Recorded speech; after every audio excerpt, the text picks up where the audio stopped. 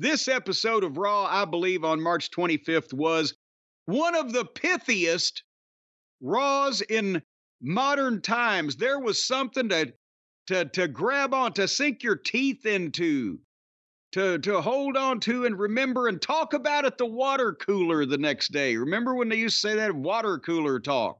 You have to go into an office to do that. No one wants to work in an office anymore. Well, and also, I'd never wanted, even before the pandemic or anything else, to be just standing around drinking other people's bottled water that they've just had their hands all over the spigot and everything. But nevertheless, do you know that the All-State Arena, Brian, in Chicago, Illinois, which was the site of this extravaganza, that's the old Rosemont Horizon.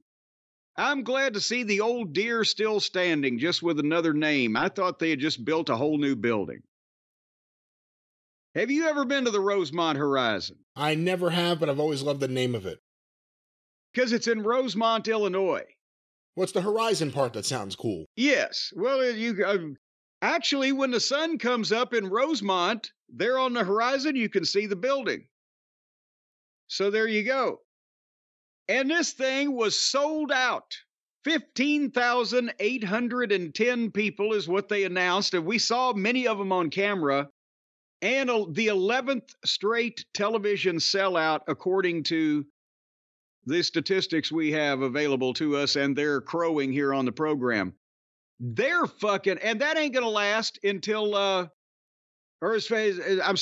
record, this was the highest paid attendance for a Raw since some time or other, but that's only going to last for a couple more weeks until the Raw after WrestleMania when they can get more people in the building. This is suddenly blossomed quickly on them, didn't it? And you know what? Before this giant crowd, this hot crowd, they had one of the best episodes of Raw in forever. And I can't even remember any of the matches. It wasn't even about the matches. Because none of the matches were matches you really wanted to see. But you didn't care. That's how hot the stuff that isn't in the matches is. You're willing to just sit there and watch these other matches, never yell boo or boring, nothing. Just watch them, enjoy them. But when the big stars come out, it makes it all worth it. This was an amazing episode. And then, as Gary Hart would say, this shit gonna get started, brother. But anyway, and by the way, also, the central pieces of the show that we're about to praise here and there was other people involved, obviously, but Cody Rhodes and CM Punk, again, this is what they're not only doing the best work in the biggest company in the goddamn world, but Tony had them. And apparently now we've seen he devalued both of them during the time that they were there. We just talked about in the clip. If you're listening to this as a podcast or a single entity, we just spoke earlier in that clip about how that Punk increased the viewership in his quarter hour from before to afterwards, the same amount of people that watch most of Tony's television programs alone. Can you imagine what kind of merchandise they may have made money between the number and the rating that they can brag about? And this is the era of bragging about ratings and numbers and all the TV rights fees and is it worth it and is it not? So the numbers that Punk is getting them, just coming out and speaking, hurt, not able to work, not able to advertise matches, is worth it for their television. And what do you think they did in Chicago on brand new Punk merchandise these people have never seen or whatever the fuck that they have for this occasion? With 15,000 people in the building. They may have made a profit on Punk for what they paid him just to show up and talk. What is that, $100,000 if you prorate his multi-million-dollar contract? They made a profit on him. They're in the building probably. Well, you said they're there and they're doing great work. It's not just that. They're moving numbers. Every single metric you can look at, ratings, interest, merchandise, everything goes up. And the quarter-hour ratings were remarkable this week. Well, and when we've been doing our history segments and talking about when we shot an angle and increased the house $10,000 or whatever, this is the same principle, only multiplied however many exponentially times over. In terms of what are your metrics of your business and can you see them rising? Are you selling more tickets? Are you selling more merchandise? Are more people watching the TV?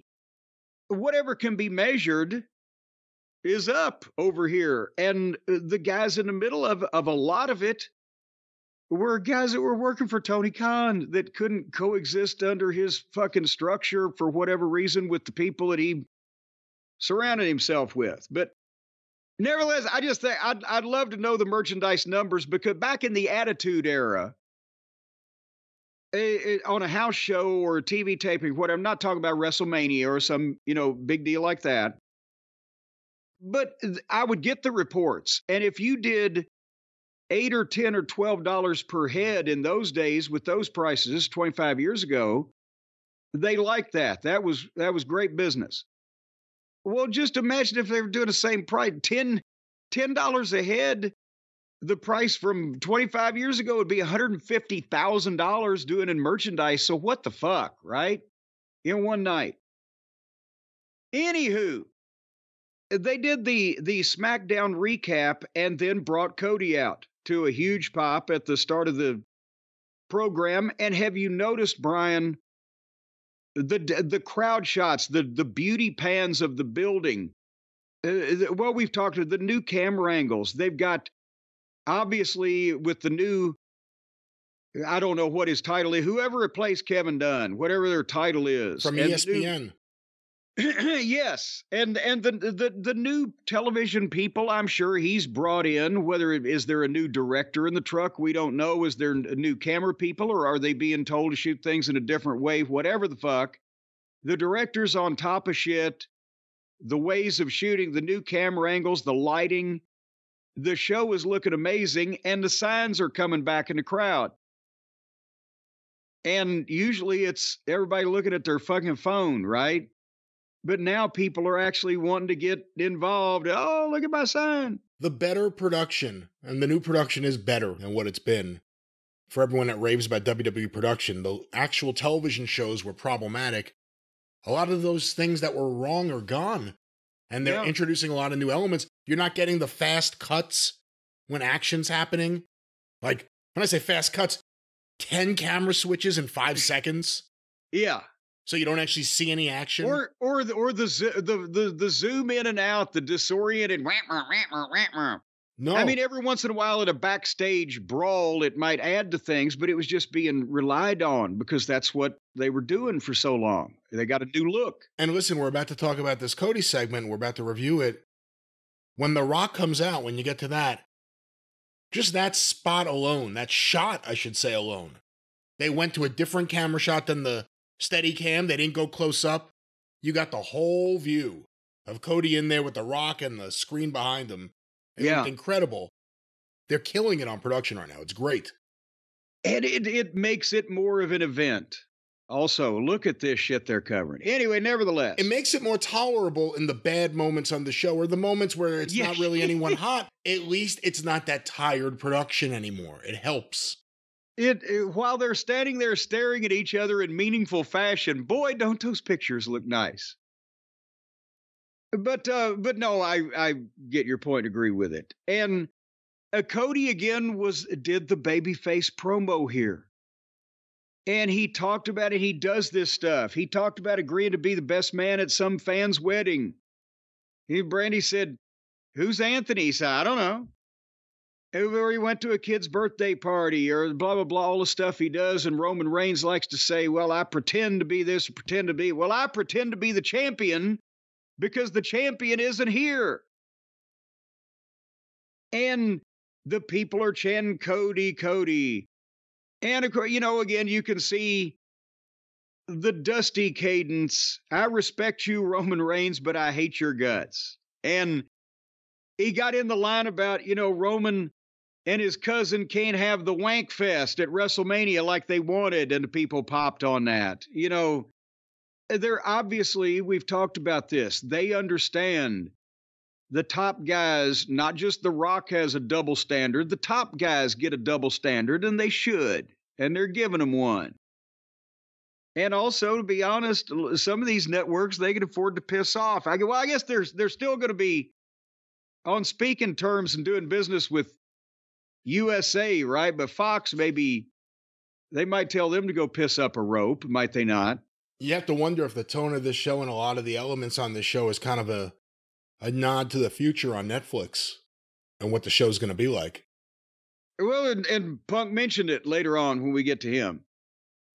But anyway, it was a babyface promo, and it ended up with, so will you, I can't do it alone. You guys have come with me this far. Will you ride with me? Will you fight with me? I want all of you to be involved. I mean, it was like the Reverend Ernest Angley, lay your hands on the radio.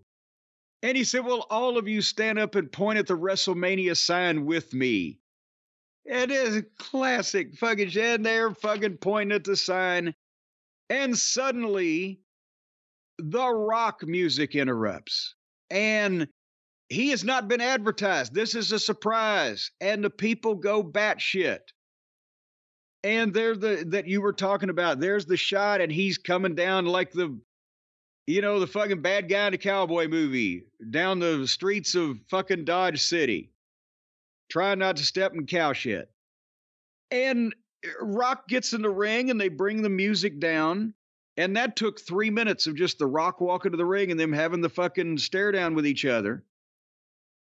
And then once the music comes down, they stare at each other with the game faces and various inflections and glances and etc., with the fans chanting everything from, Rocky to Cody to this is awesome, whatever. They stood there and stared at each other, and nothing happened for over 3 minutes. And then Rock walked up to Cody and whispered something that you couldn't hear because they didn't have the microphones up. And he turned around and walked out.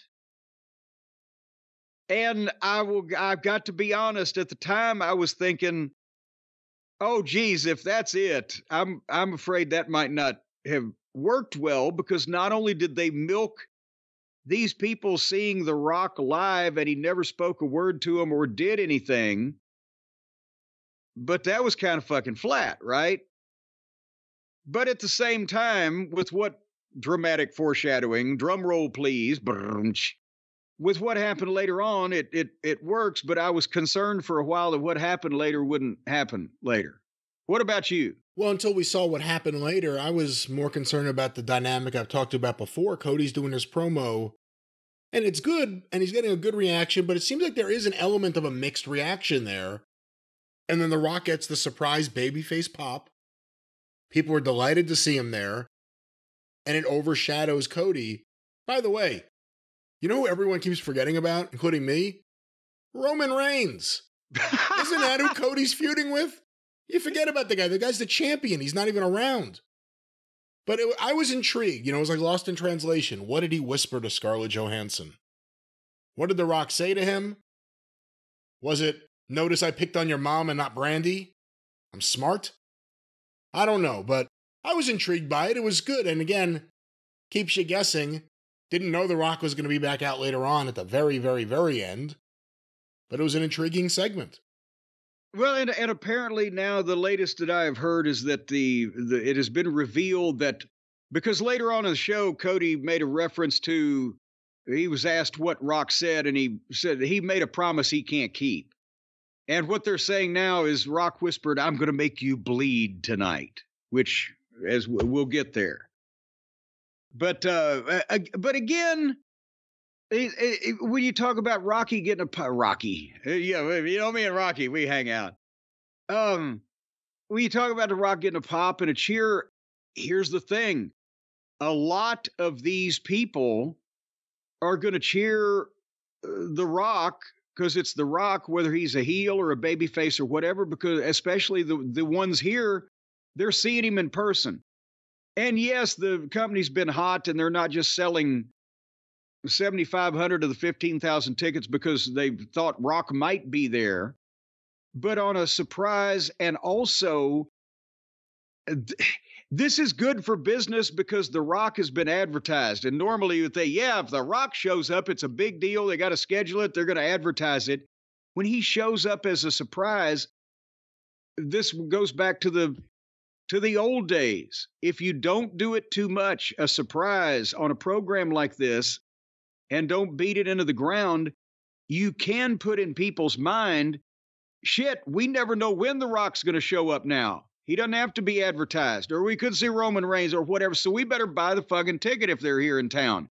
Because fuck, The Rock might be here. That type of thing. And it's better to do a surprise on a show that's already a sellout, so you don't have to second guess and say, oh, how many more tickets would we have sold if we had announced The Rock? Exactly. But a lot of the people there are such diehard, loyal fans that if they get The Rock for a surprise, they get The Rock advertised. And The Rock say, hey, they're still going to cheer him because it's The Rock and they're going to see him live. But it's eyeballs. It's people buying tickets. And, when you've got a dynamic like that, you've got to work with the fact that there's going to be a dueling response, but nobody's pissing on either side. The fans are not pissing on either side. So that's not a problem. But a good opening for the show, intriguing segment, and again, to bring up what I said earlier, the camera work when The Rock came out was fantastic. Presenting him as a heel with that camera angle looks so good. It was great. And, then that was 20 minutes into the program, and then basically, besides spots and little, backstage, hi, what color underwear are you wearing? All that blah, blah, blah. What we got for the next 40 minutes was the Judgment Day playing darts in their clubhouse and spilling their plans to rule the world in front of everybody in a conversational fashion. And then Ricochet versus J.D. McFunco. And that was, then we were at 5 minutes to 9 o'clock Eastern by the time that was done. So this is, again, this 3-hour program is built around the in-ring dramatic soliloquies and conversations amongst the stars with filler in the middle to keep the people apprised of what's going to come up next, the next monologue or the next presentation.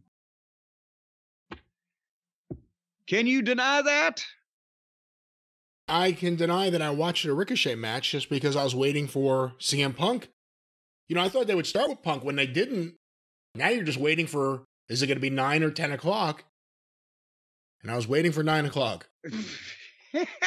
Well, and as I mentioned earlier in the clip we played, if you're listening to this as a complete entity of a podcast or a program, I was trying to hang around and see if Punk was going to show up, and then Harley had her situation. But what happened apparently, as I watched the next day, was it we're about 5 o'clock till the 9 o'clock hour, or 5 o'clock. We're 5 o'clock to the 9 o'clock hour here at the Cat Scan Show. Well, it could be 25 or 6 to 4 now. We were 5 minutes to 9 o'clock is what I'm trying to say. A big turning point in the ratings. And suddenly, like Mussolini, making me trend, here came our old friend Phil, CM Punk. And now we've already talked about, and if you didn't hear it, folks, you can search it out, the clip on why we were forced to reference by the throngs of the cult of Cornette. We were forced to reference that Punk referenced us while he was referencing other people. But now we're going to talk about what the actual segment was. And, again, I noted camera work on the entrances. Is fucking great. And Punk he's in his hometown and he brings the people into it. He doesn't just go around and shake hands like every dry baby face. He's up on the fucking desk. He milks almost the whole song because if they're paying for it, why not? And again, he talks to them and not at them. And the story he was telling was, is he going to be at WrestleMania? Well, a short version is yes, but to do what? And that's where, should he be a host or should he referee? And he had the interchange with Pat McAfee about the podcast they listen to. And then, he knocked Seth a little bit. And he said that somebody that hasn't mentioned me is The Rock. And we're not up. I'm not up. You may know, but he said the history 10 years ago when when The Rock went face to face with the Second City Saint, his arms were too short to box with God. Now, do we have a CM Punk victory in the archives over The Rock, or is he talking about a promo where he scorched him, or what is that history? Was it The Rock's appearance that actually triggered the pipe bomb originally? The promo? It may have been. Because Punk was the champion, but The Rock was coming and getting pushed right to the top? Well, we all talk about the pipe bomb, but you never think about what triggered it. I think that may have been it. Yes, what was the detonator switch? So, then in that case, then, boom. I was hoping they had footage of him beating The Rock they could show sometime, but nevertheless. But he promoted Drew McIntyre, and he said, if you got a problem, let's handle it face to face, motherfucker. And also he had made a couple of, other witty remarks about his language, and, they're not on Netflix yet and whatever. But when he started talking about Drew, boom, here came Drew's music. And this turned into some different shit as soon as they did this, because as Drew's coming out with his entrance music, instead of Punk being like every other dipshit in the world and standing there and just letting the music play and blah, blah, blah, Punk is on a microphone. Cut that bullshit music off, right? But turn that shit off. And he told it, get your bitch ass in here. Are you a Scottish psychopath in a kilt or an internet troll in a skirt? It is automatically we've got goddamn actual people arguing with each other again, instead of these fucking dramatic renditions of Shakespeare. And Drew McIntyre is great. And he was crowing about, Punk would be at his mercy because he's hurt in the ring, and he's wearing the t-shirt where he has the tombstone of Punk's Mania main event or whatever. And Punk said, I never had to put another man's name on a shirt to sell it. I mean, it's not the bullshit that these phony fucking writers hand guys. These are these guys doing this shit. Or at least they're modifying it and delivering it well, because nobody else has been talking like this. And Drew got back. You don't drink or do drugs, but you spend all your time in rehab. Because there's Punk with his arm brace on. That was fucking classic. And then Punk did the deal where he laid down in the ring, but Drew got up on the desk and got cross-legged like Punk sits. And Drew is gloating because he's in the position that Punk wants to be in. He's the chosen one. And Punk got up and said, who chose you? What paragon of virtue chose you to be the chosen one? Say his name. Oh, fuck, that was fucking great. And they got the shot right on Drew's face when Punk said his eyes got a little wide. You didn't expect that. Yes. Well, yeah, because that's what it's supposed to be. When you see an opening, boom. And so then somehow Drew, after they just did some great shit, the piece of business they're trying to do is that Drew challenged Punk, sit there at ringside, be the guest commentator for my match at WrestleMania, and sit there and have to watch me win, right? Win the title, my crowning achievement, and I'll rub it in your face. And then Seth's music starts playing. And as soon as he hears Seth's music, Punk starts hitting himself in the head with the microphone slowly, like, what the fuck, another one of these motherfuckers. And Seth comes into the ring with Punk and the singing and the woeing. And then as soon as they bring it down, then the people in Chicago start chanting CM Punk, CM Punk. And of course, Seth Franklin Rollins has to welcome everybody to Monday Night Rollins in Punk's face, but then, got some drowned out by some more chants, and Punk says, hey, it's your show, but it's my city. And Seth, I guess they just put Seth out there to make sure that he was represented, because he didn't add a lot to this. He said, you can't make decisions about a match that you're not in, and I'm the champion, so let's take a fan poll. Did that make any sense, Brian? Not really. But at least the fans that were polled said yes, we'd like to see Punk do the announcing. Actually, the fans first chanted referee, referee. And Punk said he couldn't be a fair referee with these two dipshits involved. They bleep dipshits, but so anyway, Seth told Punk stay out of his way, and then Punk said, okay, I'll be the announcer. And he basically, he wound it up with, I'll do what both of you could never do. I'll make you both sound interesting. And then hit my music, and Punk's music starts playing, and Drew is like, stop it, stop it. And he starts promoing Punk, and while he's doing that, Seth hits Drew with a super kick and a curb stomp, and Drew's on his face, and Punk's in the entryway, and Seth did something, but it was 20 minutes, but it was great, and you couldn't wait to see what was going to be said next by who. This was a fantastic segment. Drew McIntyre went from being boring to me thinking he needed time away just because nothing was happening. Yeah. Now I'm intrigued by him. Intrigued more by his personality than his matches, to be fair. But whenever he's out there and on the mic, stuff's happening. And it's been like this for a few months now, and him and Punk is the real dynamic. And then you get the Punk Rollins stuff. Drew at least, I don't know, with Drew at least it was a back and forth. Punk and Rollins, it was a one-sided thing. Rollins' music is over. Once the music ends and he's acting silly or trying to keep up with these two guys on the mic, I don't think it worked as well. Yeah. But great segment, and again, I don't know when Punk will be cleared. I gotta think it's not gonna be for a while, but if they get him on the show and they get segments like this, look at that number. How do you not do more stuff like this? Well, but you got to be careful. You can't just, okay, here he is now every week, folks, and he's going to come out and say something. It still has to be special until they're ready to pull the trigger on something. But, again, it sounds like this sounds like an argument that Austin and Rock would have had 25 years ago. Except, different personalities involved. But it's not this scripted, memorized, homogenized, pasteurized bullshit that we're used to. It's at least a little fucking entertaining arguing instead of blah.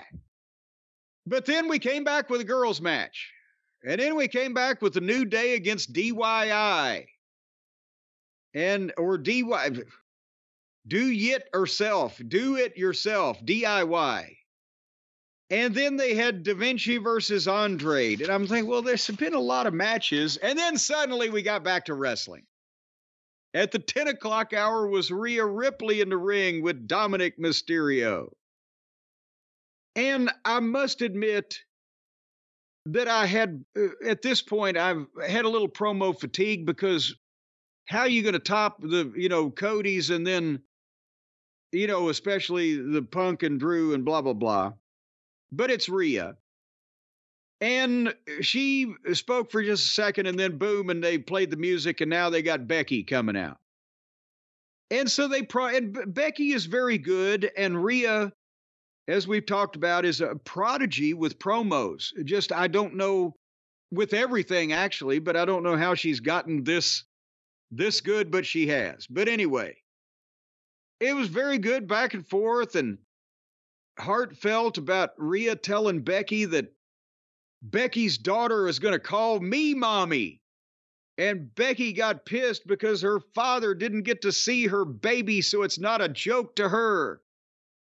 And Brian, I think some women actually watch the WWF these days, right? Or WWE. Unlike an AEW product. So they're probably appealing to some women with the baby talk and everything. Or the talking about the baby. Not they weren't going goo goo gaga. Oh, I'm going to beat you up, you big tough Rhea Ripley. Come get me. Open up the hangar and let the airplane land. But, I mean, What? That's the way you make the baby open the mouth to eat the pudding or the gruel or whatever you feed babies. The gruel, the pudding, the hanger. What is going on? But anyway, they weren't baby talking to each other. They were talking about the baby. Is what they were talking about the baby. And then they got face to face. And Dominic got in between them, and Becky punched Dominic, and the girls got in a fight. And the shot she gave Dom, I know he probably said, yeah, go ahead and hit me, make it look good. But she punched him right in the fucking jaw. And the girls fought, and Rhea posted Becky and was going to help Dominic up. Then here came Becky, came back, and they got in a fight in the aisleway and had a pull apart with the referee. This was above the level of anything in terms of promo and physical execution that you're going to see probably on any random AEW television program, and it's their female division here. But this was 3 in a row for the live interview segments. It was good. We had some fatigue after the first 2, but it was good stuff. Good stuff. What'd you think? You're a big Becky fan. I'm a big Rhea fan. I think Becky's all right. You know, when you see her next to Rhea, you realize, I don't know if Becky's gotten smaller or whatever it is, but Rhea's in such great shape right now. There is a size discrepancy. There is. You know, it's been a while since they've done something like this with Dominic and Rhea together, so it kind of gives you a little bit of that. And yeah, I thought it was a good segment. I mean, they started every hour with a good segment. And then the pesky wrestling starts. And then those matches, but none of the matches contain any of the people in the good segments, so it kind of works. Yeah. That's when you get a hot dog, you get some popcorn, or if you're in the arena, you get a hot dog and you get some popcorn, whatever it may be. Well, and then we had hot dog versus popcorn, Bronson Reed versus Sami Zayn, where Gunther distracted Sami by standing there in the arena along with another 15,000 people. And Bronson splashed Sami and beat him. And again, we're getting Gunther and Sami at the pay-per-view. It could have been Gunther and Brock. And, you know, the rating scale may have been broken over here. And then we got Shaky Nakamura and Jey Uso in our television main event, which went about like you would expect it would until finally at ringside, Jimmy Uso and Solo appear. I know you're never going to believe this, but they appeared. But suddenly Cody and Seth tackled them and got a big fight. And Cody fought Jimmy through... Cody fought Jimmy. It sounds like I'm a high school fucking... Cody fought Jimmy through the entranceway while Seth and Solo stayed out at ringside, which allowed Drew McIntyre to bombard Seth from behind and run him into the post and then DDT him on the floor. So Seth Rollins is out of action. He's incapacitated. But in the ring, the match was still going on. So Jay hit Shaky with a spear. Boom, 1, 2, 3. But meanwhile, Cody and Jimmy were in the back of the arena and fought out into the back door in the rain. A rainy night in Chicago. Just a rainy night in Chicago. Come on. We're in the middle of a big review. And then suddenly 2 wrestlers fight out the back door. So they fought out the back door is what they did. Is that what they did? That's what they did. And then, boom, boom, boom. He threw Jimmy out the back door and he turned around and he beat up Solo. And then The Rock suddenly out of nowhere from behind tackled fucking Cody and hammered him and beat him up with everything in the fucking back area there and ran him into the walls and then threw him out the back door into the rain and followed him out there. And now we know Seth Franklin Rollins, Cody's partner in the big greatest tag match ever, has been laid out by Drew McIntyre at ringside. What we don't know is why that no other motherfucker from a baby face. Thank you. I thought you were going to ignore that because it was The Rock. That was my biggest issue. What we don't know, I got to get the caveat out. What we don't know is why that every other babyface in the locker room or every referee or every official with the promotion that is, or anybody that has a monetary interest in the WrestleMania main events happening as they are advertised, or the Chicago Police Department, Adam Pearce. Where's Adam Pearce? Adam Pearce wasn't even on the show here. Was he? Did I miss him when I zipped through all the backstage bullshit? Oh, I don't know. Now you're making me doubt it, too. But also, what about the Rosemont? I know the Chicago PD are out of jurisdiction. Rosemont, Illinois has 2 deputies and a mail clerk. So they could have sent, they don't have a squad car. They've got a fucking sidecar, but they could have sent somebody over. But nobody as this thing goes very long. And it was good. Rock is kicking the shit out of Cody and running him into everything and beating him up and kicking him and trash talking him. And he runs Cody into the bus and Cody comes up bleeding.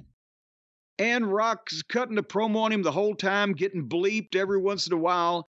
And then wipes Cody's blood on the weight belt and cuts the promo to Mama Rhodes. And he's fulfilled what he whispered to Cody, and then he told Cody. And they played this unedited, obviously, on the big screen in the building because all the people popped, but he's got Cody bleeding and beat up and shirt ripped off, and he's trash talking him, and he looks at his face and he says, "This is what happens when you fuck with the final boss." And they bleeped the word fuck on TV, but the people heard it. They popped. It was a great action outside. We had legitimate blood, which we've needed in angles like this. It's The Rock, it's Cody, it's before WrestleMania. But nobody tried to do any fucking thing to get in the way. Yeah, I mean, let's talk about the positives. The Rock was great as a heel here. Cody took a great ass kicking. The rain added a lot. Yeah. It added a lot. It looked great back then. I mean, it looked great, but no one did anything. Dusty Rhodes regularly got his ass kicked. And if it was in a cage, baby faces would be trying to climb that thing like they were trying to get money. Yes. And if it was just him getting his ass kicked, the baby faces you didn't even realize were friends with him, would hit the ring to try to stop whatever was happening and protect him and at times cradle him. I mean, it was ridiculous. They would be thrown out or laid out, or they'd be locked in a fucking room somewhere, or there would be some level of explanation, right? And that's just Dusty as an example, because when we're talking Cody, a lot of times you think about the way Dusty would do things. That was the thing missing. The Rock kicking Cody's ass was great. The Rock was great here. But it went like 5 minutes. If it didn't go 5 minutes, it felt like it went 5 minutes with no one except the cameraman. Yes. Seemingly aware of this. The monitors must have all been turned off. And at some point you would think the cameraman might say, he might hurt this guy real bad. Maybe I ought to call somebody. Just anything. Baby faces trying to get through the door. Baby faces getting tossed away by someone. I don't even know who. Solo. Something. Because that's the thing is they've made Solo a monster. Well, Cody fucking, I can't remember what he did to Solo, but he whacked him with something pretty good at the back door, and then we never saw him again. 5 minutes later, he'd had been hit by a fucking truck. And so I know they don't want to distract attention and focus from their main point, but having that on the periphery at the back door, just this big skirmish going on, people trying to come through. They pulled a fucking front loader up to the back door. They're having to run around the ticket fucking concourse. I don't know. Right? But a little service to that would have gone a long way. But otherwise, great stuff. What do you think would end the show this way? Well, that's the way the wrestling show used to end, with the goddamn biggest deal on it, didn't it? Always. And then we've gotten away from that because the wrestling shows have gotten so long, boring, and monotonous that most of the people are not still there at the end of the thing. But that's really what should happen, because that's what used to keep people tuned in, was to see the main event or the whatever was going to happen at the end. It's breaking down in fucking Tulsa, whatever. And now it's just kind of a fucking fart when you go off the air sometimes. Well, the guy won. Play his music. We'll see you later. Well, we'll see what happens, because that's one of the big differences between SmackDown and Raw. SmackDown, they'll peak sometimes with the last segment, but that's 9:45 to 10 o'clock. Raw, the last segment, is approaching 11 p.m. It's always the lowest of the night. if you start doing stuff like this, maybe some people will hang around. I mean, it'll be interesting. Well, and also here's another thing. They didn't waste anything. I know some people will make this correlation, so I will nip it in the bud now. We have blistered Tony Khan in the past for putting a big angle on at the end of the show when the fucking viewership was lowest, right? He would know that. Why'd you do that, you numbskull? Well, here's the thing. This is Raw. They have not only a week and a half or whatever now before WrestleMania, but their highest rated show, SmackDown, that has even more viewers, can recap this on Friday night for the benefit of anybody who may have missed it. So when Tony does something on Dynamite, when nobody's watching Dynamite, there's still more people than's watching any of his other shows that he can recap it on. You see what I'm saying to you? Yeah, I mean, it was an episode that told you never know when The Rock will be there, and you never know when something big will happen at the very end. It'll be interesting the more they start doing things like this, if it changes the viewing patterns. Yeah, and I think that's what they've needed. But that was Raw, and that ended at 11 p.m. And at that point, Jim, depending on what city you are, if you're not in a city, you're shit out of luck. But if you're in a city, maybe you could order some food. It's pretty late. But what do? It's Raw. It's over. It's late. You need a good healthy moo. You need a good healthy moo and a meal. And we know some chef-crafted chefs. Actually, the chefs are not crafted. We know some chefs that will craft some stuff for you. And here's the man who will craft the rest of this. Read, Mr. Jim Cornette. Oh, my God. You know, and I don't think it's really healthy if you're eating dinner at 11 o'clock at night Eastern. Now, maybe if you're out there on the West Coast, they dine late out there because of all their traffic problems, right? But what if you're not going to bed? If you're not going to bed till 4, that's fine. That blow your mind? That made me hit my wrong button. But here's the thing that you could do. What you can do is you can just don't think about anything that was just said. Just get that completely out of your mind. And instead, think about being hungry. Folks, a lot of times you're hungry, but you got no time to eat. A lot of times you're hungry, but you got no time to go to the store. A lot of times you're hungry, but you got no time to cook, right? What's a common factor in this whole thread? You got no time. It's a hurry, scurry, hustle, and bustle type of world these days. You're flitting here, you're flitting there. You got work, you got school, you got kids. A lot of people have children. I've heard this is a growing trend. And you don't have time to sit down and shop and, well, you don't sit down when you shop unless you're one of those fat fucks that rides around on a goddamn fucking hover round at Walmart, but in that case, you're going to die soon anyway. But if you want to get healthy, let's not talk about when people will die. Let's talk about what people can eat to stay alive. Well, that's because fresh, never frozen food is what you need to eat, and you need to eat more quality stuff than what you might be stuffing down your gullet. But if you don't have any time, you can't spend any time on it. That's why our friends at Factor have the whole thing worked out.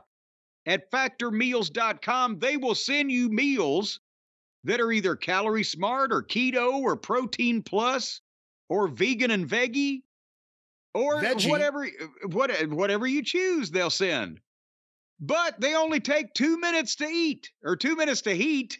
Let me try that again. You can eat them in as much time as you need. There is no time limit on how long you need to ingest your meal. You can take all the time you want. If you're in a contest, you could eat them in less than 2 minutes. But they take 2 minutes to heat, and then you can eat them at your leisure and convenience. Folks, they've got a weekly menu of 35 different options and more than 60 add-ons every week. They got breakfast. They got on-the-go lunch. They got stay at home, be hooked up to a machine lunch. They've got snacks. They got beverages. Stuff to make you feel good all day long. Apparently, Viagra would be, I guess, involved in this. No. Well, it said feel good all day long. Viagra is not involved in this in any way whatsoever. Just vegan and veggie. Well, not just vegan and veggie, but also keto, also calorie but no smart. Viagra, because a lot of people have gone on this new diet that's a fad thing. It's the vegan veggie Viagra diet, but that's not this. Who's doing that? Well, a lot of people out in California, But if you're looking for gourmet meals, well, try meals that feature premium ingredients like filet mignon, shrimp, truffle butter. I didn't know you could make butter out of truffles. I've had nut butter before. What? What's the more you grind up? Right down your funnel. Yeah. Grind. You know they also make almond milk. Did you know I did know that. Of course I knew that. And nut butter, and you can choose broccolini and asparagus. Broccolini. I've had that. That's delicious. Yeah, well, there you go. Have some more. Because these are no fuss, no mess meals. The Factor meals eliminate the hassles of prepping, cooking, and cleaning up. You take your little, it's in a little plastic tray. It's like something they'd give you in jail. And once you finish eating out of this, you just fucking toss it in the garbage. It's good to nobody at that point. You're not going to rewash this thing and use it again. So you just eliminate it. And then boom, you're cleaned up. Just heat this up and eat it, and then ask no questions and throw the evidence away. People will not know where it came from. What? I don't know and what it has to do with anything. Eat it and enjoy it and tell whoever you want that you enjoyed it and you ate it. Well, yeah, if it's any of their business, if they question you hard enough, you've got to admit something, go ahead and tell them. And they tailor this to your schedule, folks. You can customize your weekly meals with the flexibility to get as much or as little as you need. Let's say you figure I only need a couple of walnuts and a grape to get me by on Tuesday. But then some days you may want to eat normally as humans would. And you can pause or reschedule deliveries to suit your lifestyle. Let's say you're going to be going down the river for a few months. You can put the pause on it.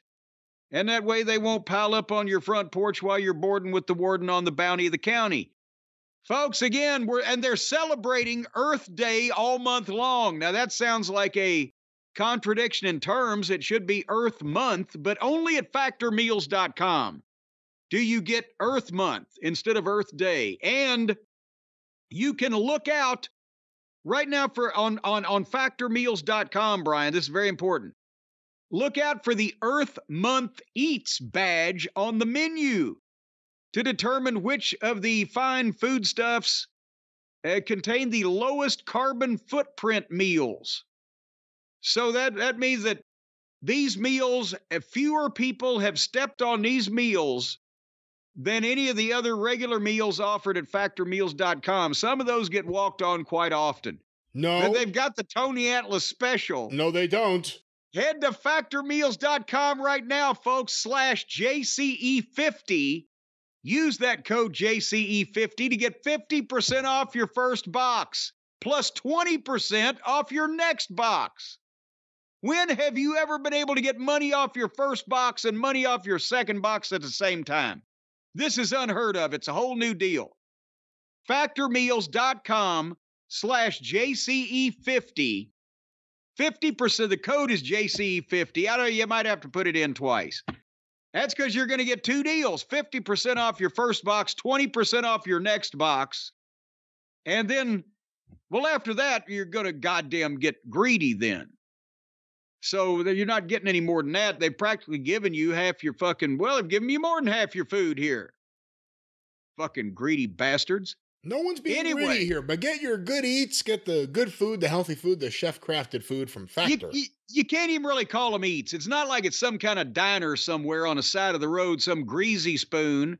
These are chef-crafted, prepared meals here by crafted chefs, and they do arts and crafts. Also, some of the chefs do arts and crafts as therapy from where they were in the home. No one was in the home. The home. No one was in the home, ladies and gentlemen. Well, you don't know. Just by goddamn odds, somebody involved in this whole chain of custody here, from the customer to us to the people over at Factor Meals, has been in a home before, I'm sure. Probably against their will. You can't just make a blanket statement. Ladies and gentlemen, let's talk about your home, and let's talk about the food in your home, in your kitchen, the food you need to cook and you don't have the time.